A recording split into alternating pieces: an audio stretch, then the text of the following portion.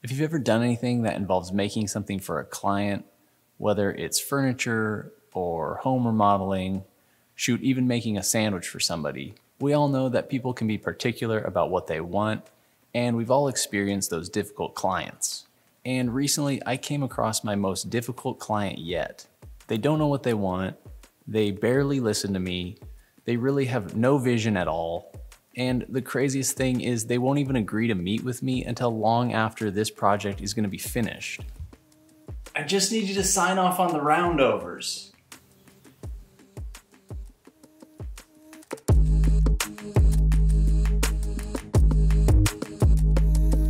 So what do you do when you've tasked yourself with making a piece of furniture for your first unborn child? No pressure now, right? How do you actually start something like this? Honestly, I'm not really sure, but I figured a good starting place is to use that lumber that you've been holding on to for years. In my case, it was a couple big 2-inch thick boards of California walnut. Yeah, that should do the trick. The other thing about this piece is that I wanted to share it with all of you and make it into a set of plans. So I feel like it's necessary to let you know that having big 2-inch thick boards of California walnut isn't necessary. In addition to the actual materials needed for this piece, our plans include long-form video instruction, along with supplemental technical drawings and dimensions to give you all the information you need to build this piece on your own, so that you can hopefully share in my joy of making this piece. So after the typical process of milling and breaking down the big boards into usable chunks, I also knew I needed some 1-inch thick stuff and some 1/2-inch thick stuff. So I needed to resaw a lot of it to get what I needed.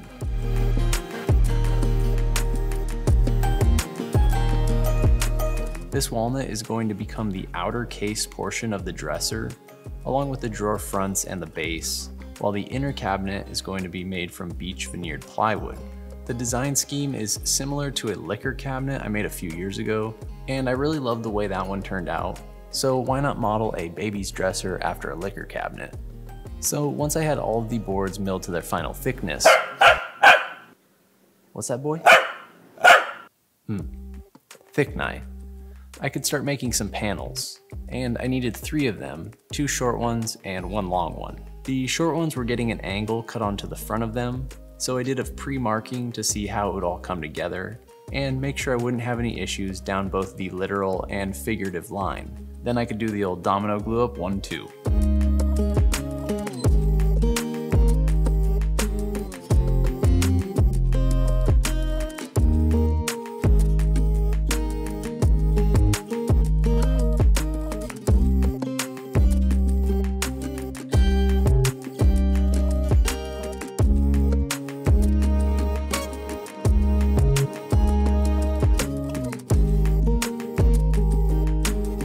And after they were glued up, I could work on getting them to final dimension.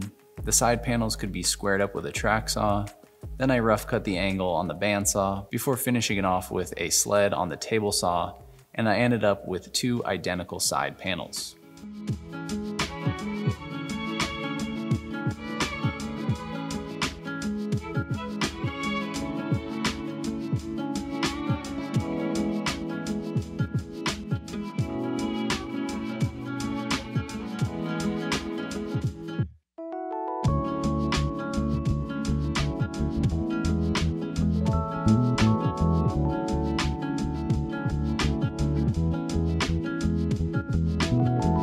The main panel could then be cut to near finish length.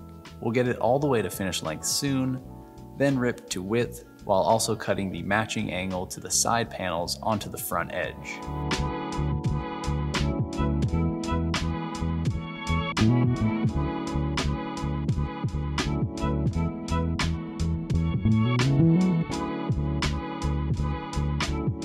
At this point, the walnut stuff can be set aside, and I can start working with some plywood. I went with beech veneered plywood because my wife and I are from California, and my son is going to be from California, and California has beaches. And I needed a total of 7 panels, 4 main panels, and 3 more divider panels. I rough cut everything with my track saw, then started getting them to finish size on the table saw.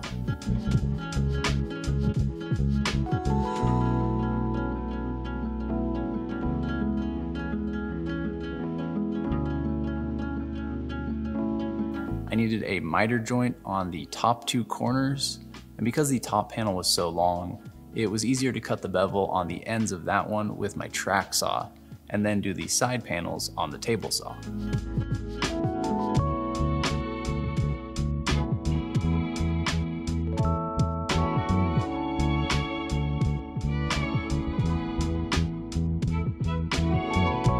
From there, I could cut in some dominoes for the miter joint, which would allow me to dry fit the 3 main panels and get a measurement so that I could then get to work on the main horizontal divider panel.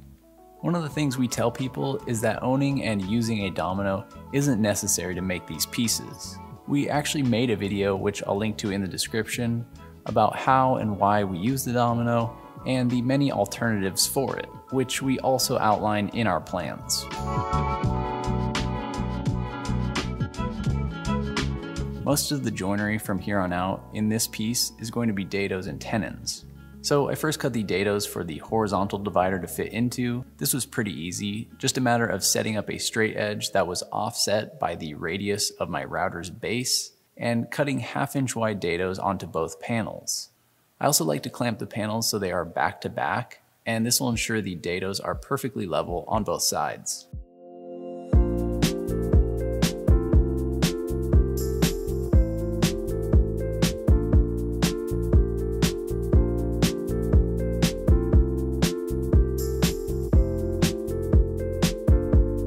So with the dados cut, I could now cut the actual panel to size, then cut the tenons onto each end, and the way I like to do this is with a rabbiting bit.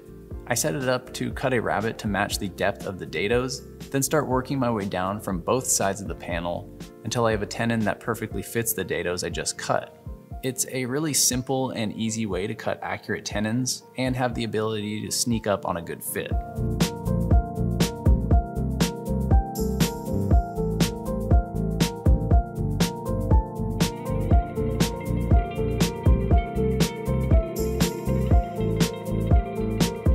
Do you approve?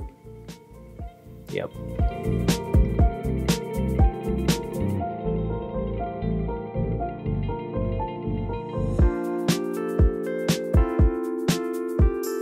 With the main pieces of my cabinet cut and fitting nicely, I can now work on the divider panels. It was more of the same process, first starting with the top and horizontal dividers, clamping them back to back and cutting a dado onto both of them.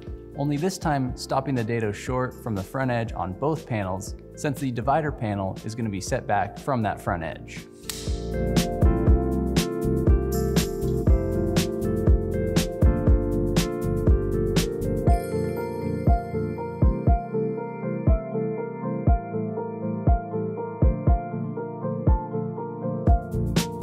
After that, it was the exact same thing with the walnut panel and the horizontal divider panel, clamping them back to back and cutting a dado onto both of them. Only this time stopping the dado short from the front edge on both panels, since the divider panel is going to be set back from that front edge.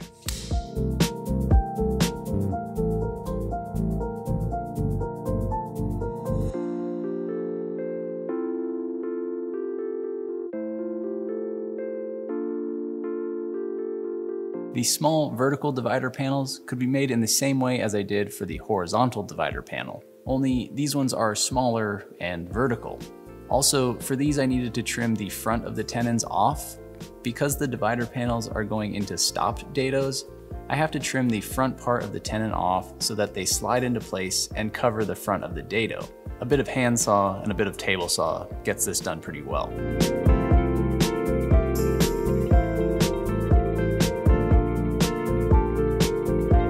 Around the same time as all of this, I cut the main walnut panel to final size to match the size of the plywood cabinet, and I also cut a rabbet onto both ends of the walnut panel, as well as the bottoms of the plywood side panels so everything would slot together nicely.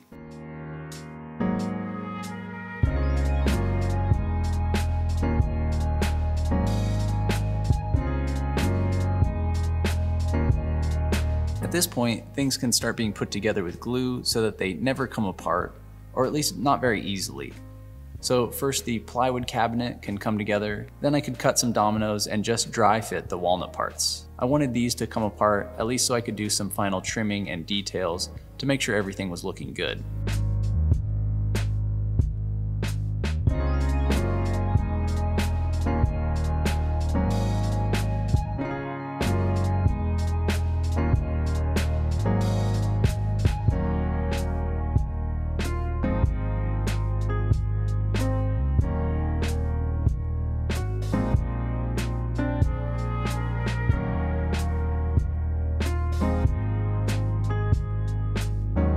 And finally, the last thing to do before the full glue up was to add some edge banding to the plywood. And now I'm gonna pass you over to Chris for a minute. And boy, are you in for a treat, because Chris is going to share his super secret tips for getting foolproof, perfect edge banding every time. Thanks, Sean. And boy, are you in for a treat, because I'm about to share my super secret tips for getting foolproof, perfect edge banding every time. So what you're gonna wanna do is— Actually, sorry to interrupt. I forgot to thank Squarespace for sponsoring today's video. Both Chris and I have been using Squarespace to build and maintain our websites for years now, and honestly, it's one of the best choices I made when starting my business. At the time, I had no idea what I needed to do to build a website, but Squarespace makes it super easy to get up and running with plenty of professional looking templates to choose from, as well as making things like purchasing domains really simple. Squarespace also has plenty of e-commerce tools to help you grow your business. Things like inventory management, a simple and secure checkout process, and unlimited products allow us to easily manage online transactions and not get bogged down with mundane tasks, so that we can devote more time to doing the things we enjoy, like making foolproof, perfect edge banding. So if you're thinking about starting a website, or even if you already have one, go check out Squarespace to see if it might be a better option for you. Head over to squarespace.com/4eyes for a free trial. Then when you're ready to launch, use the offer code 4eyes to save 10% off your first purchase of a website or domain.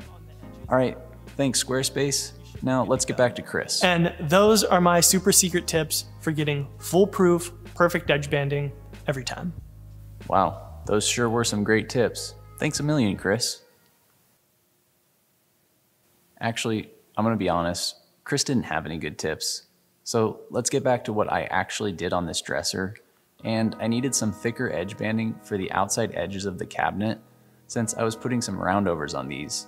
Then just some regular 1/8 inch thick stuff for the center vertical divider. It would all be flush trimmed and cleaned up, and the nice thing about Beech is the grain is really easy to match. You can barely tell it's there.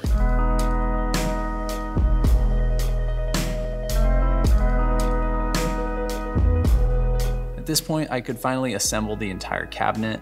I started by drilling some oversized holes into the plywood side panels, which would let me attach it to the walnut pieces while still allowing plenty of room for wood movement, since it's very likely the solid walnut will move more than the plywood. So we could glue up the walnut panels around the plywood cabinet, and once it was all together, I could glue in the last 2 lower vertical dividers and attach the edge banding to those.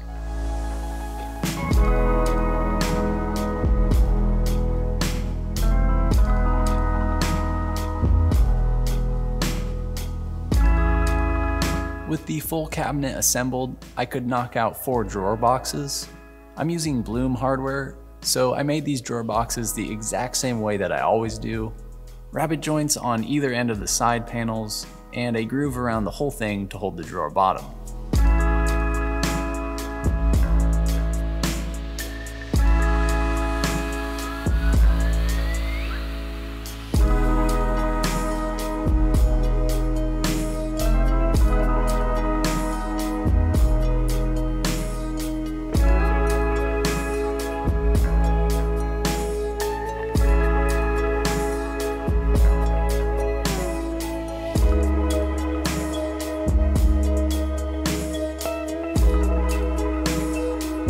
I've made countless drawers this exact same way.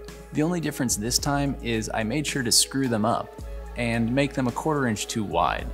And if you've ever used Bloom drawer slides, you know that if you're off by 1/4 inch, you might as well put those drawer boxes in a rocket ship to the moon, because you aren't even close. But even with the 2 large drawer boxes, I figured out a way to make them work without remaking them or needing to cut them up. I essentially needed to shift the lower portion of the drawer box in by 1/8 of an inch on both sides. So a shave on the table saw and a thin spacer on the inside edge, and they work like a charm. Where there's a will, there's a way. Hey, Benji, if you're ever watching this video, don't give up, just like your dad. Anyway, with that little adjustment, I could get the drawer slides installed into the cabinet and get the drawer boxes in as well.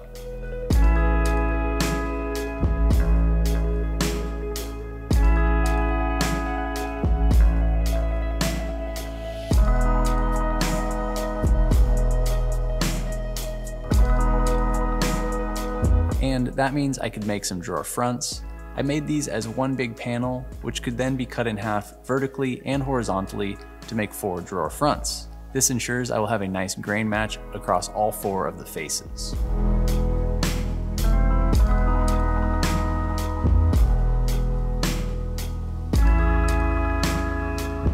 I also made some simple beech drawer poles, which were just 1/4 inch thick strips with a small cove cut onto the bottom side of them and rounded corners to mirror the design of the rest of the cabinet.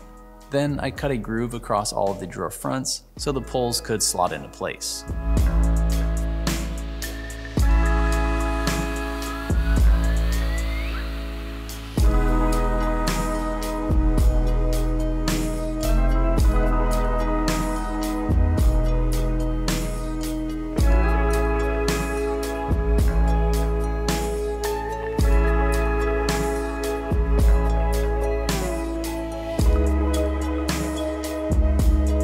And with that, I could attach all the drawer fronts onto the drawer boxes with a few screws in each one.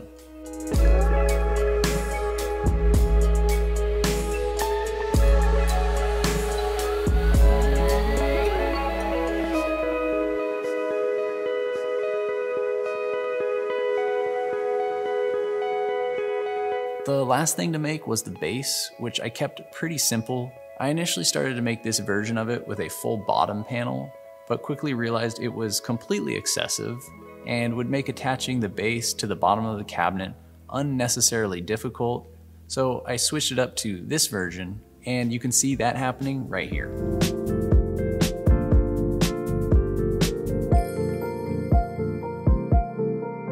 Besides cutting some angles onto the front edge of the base side panels and adding a roundover, the rest of the base was pretty straightforward and simple. I just wanted it to echo some of the design elements from the main cabinet, but mostly remain unseen as much as possible.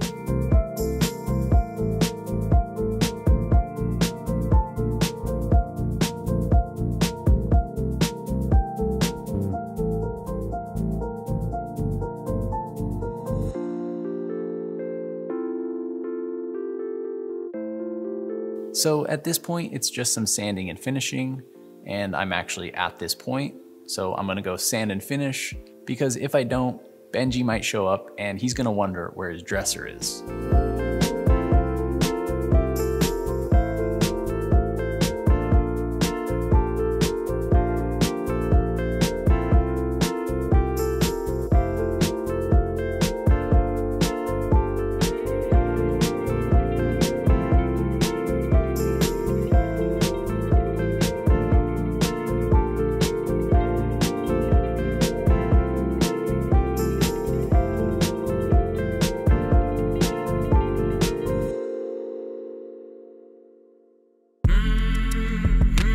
So I've had a lot of thoughts recently, and especially while building this piece.